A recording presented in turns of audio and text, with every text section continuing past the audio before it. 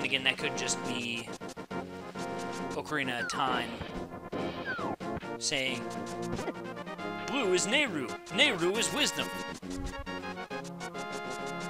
But I think they retconned it in Link to the Past GBA, so that gives you the Pendant of Wisdom, but still keeps it as blue.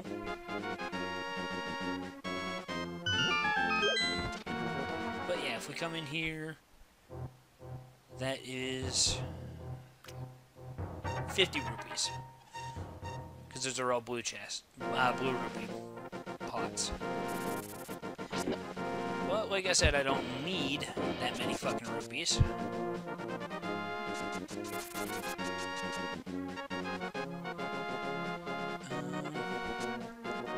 Yeah, let's come up this way.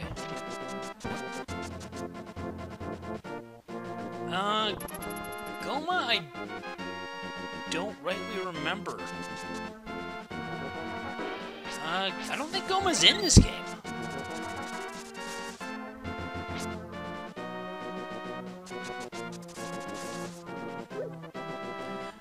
Which is sad that I don't rightly remember that offhand, because I know this game better than the back of my hand.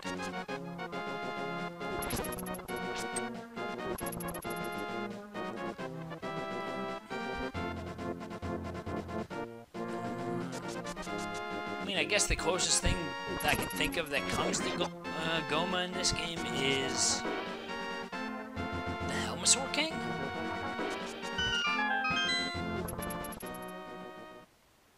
Moldorm's not that bad. It is a bit of a fucker, though, so... And we can get 7 more heart pieces before we go into Dark World. If memory... No, we can get 3 more, that's right. Because I know it's, 9 hearts with 3/4 of the 10th.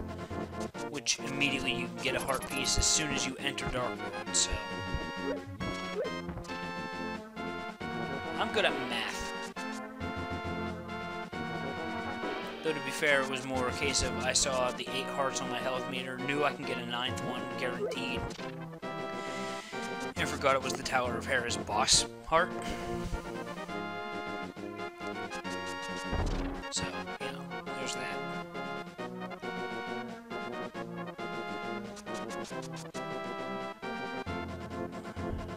Oh man. No. Oh hey. I was about to say fuck you, crab, but all is forgiven. Both gave me my hearts back. I think I can play. Yep. Play baseball with the shallow water Zorus.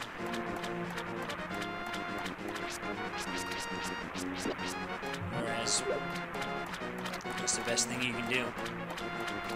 Though I love it when the shallow water Zoras appear in the deep water, because they jump out, try to jump at you, but they just fall back into the water. It's the dumbest thing ever, but it's so funny. But then again, my sense of humor is stupid. So, oh, thanks, dickhead.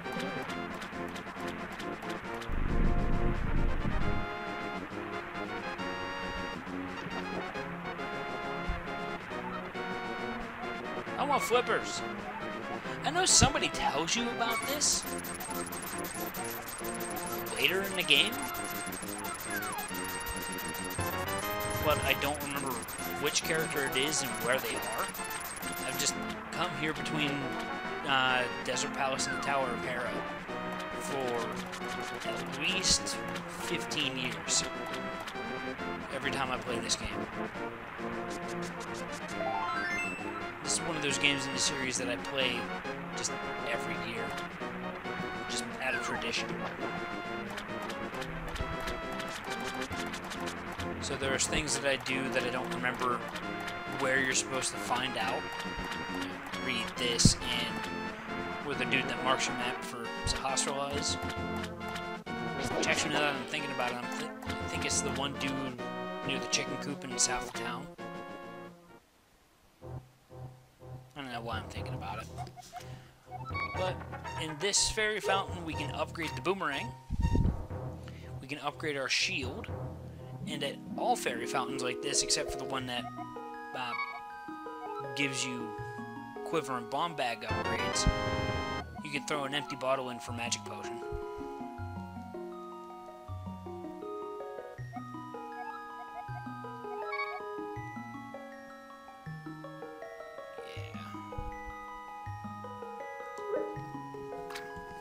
Yeah, I think that's the only things that I can upgrade.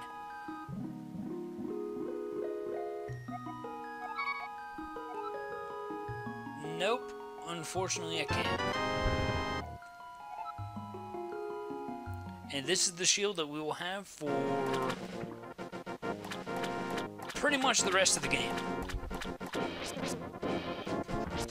I mean, technically, we do upgrade the shield again, but that's not until Turtle Rock, which is basically the end of the game.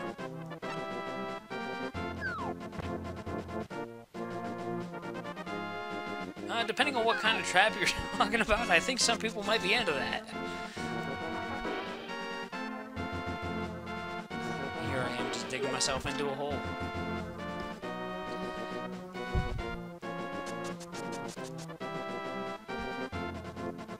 Okay.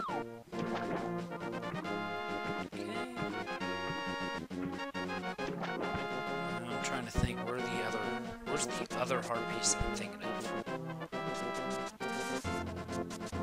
Oh, no, they're both up on Death Mountain. That's right.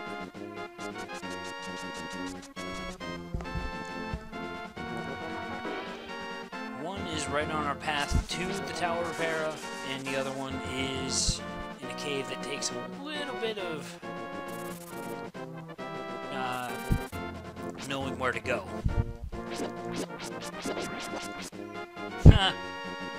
Killed the one crow, and the other one's like, yeah, fuck that, you're scary.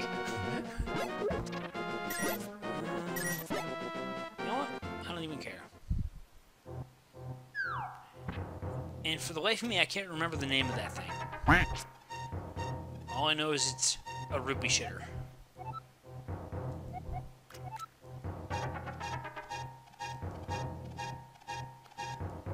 No, you have to go to Onnet for those.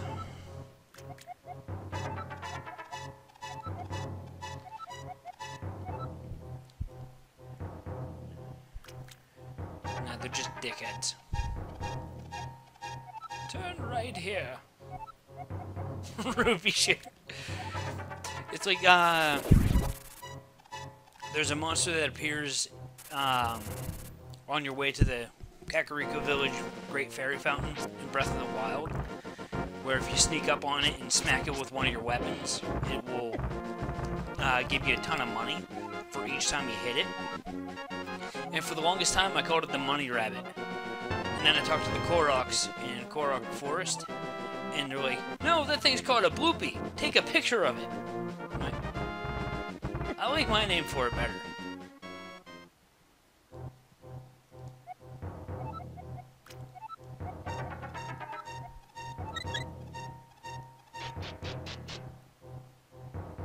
They're only made to like flex them.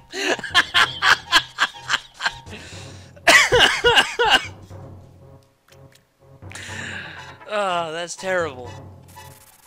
Hilarious, but terrible.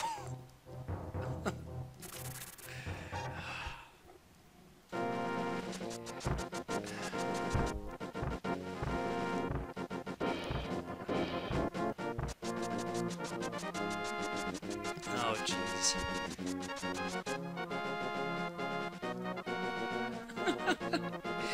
I make no promises. I think there's 2 ways to get this heart piece in here.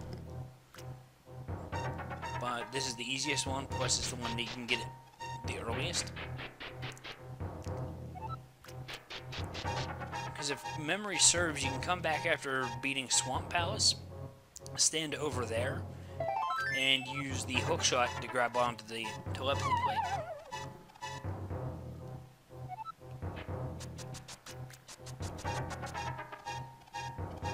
also I just realized I forgot something down near Lake Hylia.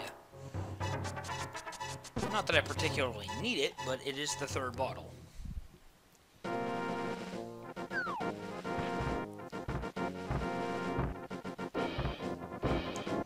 Yeah, if I can avoid the rocks, I'm going to. And every time I do that cutscene where the old man gives me the fucking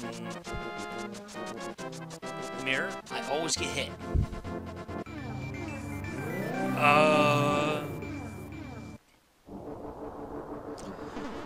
Is there a difference between the Wii version and the 3DS version on that?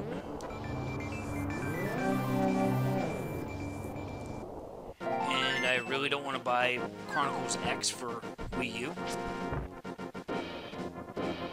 Plus, I'd be playing a fairly long RPG totally blind, which, with my track record, is not good.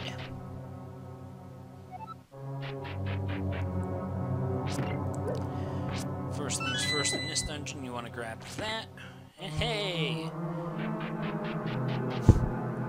The baby Mordorm didn't escape. I don't even know what the thing's really called, but fuck it, let's go with that. If memory serves, I can... Yep. I think I won't blow up anyway.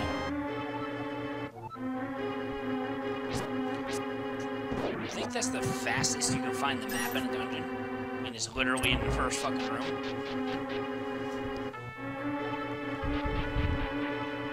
Yep, this is one of those rooms where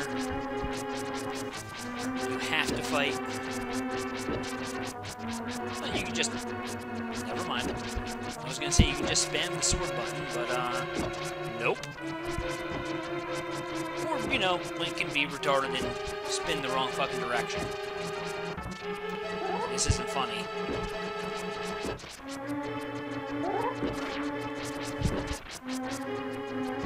And it wasn't until recently I realized that the reason why this room in particular is sloped is because the Tower of Hera is circular. And we're at the base. Which is the same reason for this one, but by that logic, this is a really tiny tower. Wow, thanks for not dropping anything, assholes. Yeah, there's a large magic cannon here. Red Stalfos suck because when you scare them, they shit out bones at you.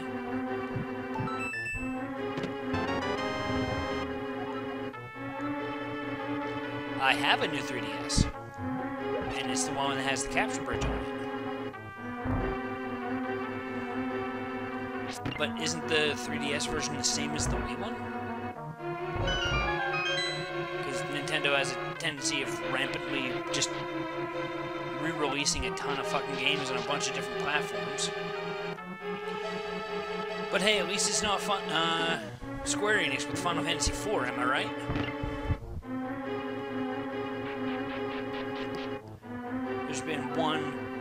There's been a remake of Final Fantasy IV on every major fucking console since the Super Nintendo. Well, at least every major generation. Or in some cases, several times in the same generation. I don't know, the whole thing's fucking confusing.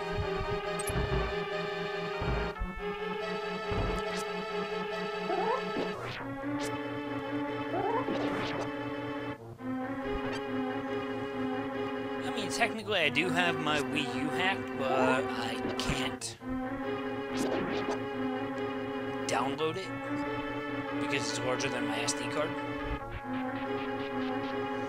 I think the download manager says it's like 21 gigabytes and I've only got a 16 gigabyte card. And that's 21 gigabytes for the base game, not including any DLC or updates. Which I'm fairly certain it's had updates. I don't know about DLC though.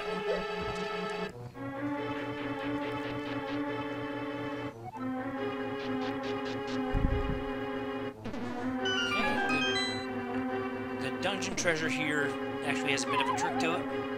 You have to have the button switched like this, and you have to fall there. And we have the Moon Pearl now. So now we no longer turn into Bunny Link.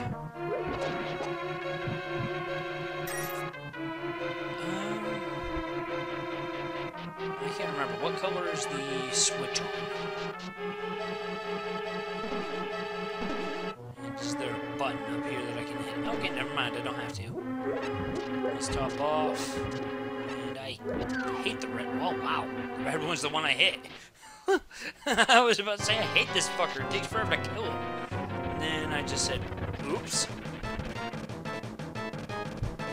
Okay, the strategy here is to hit Moldorm in the tail. And something you'll see me doing a lot is spin attacks.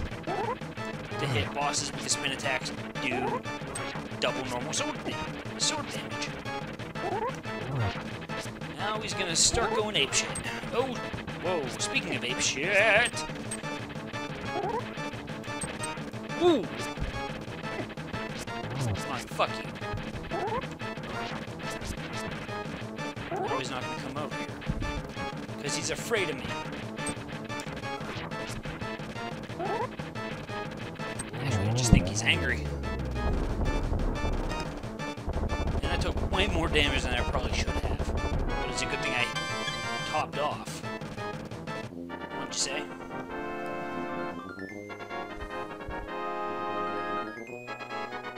And you said this fight was gonna suck. The Pendant of Wisdom. Go to the Lost Woods and get the Master Sword.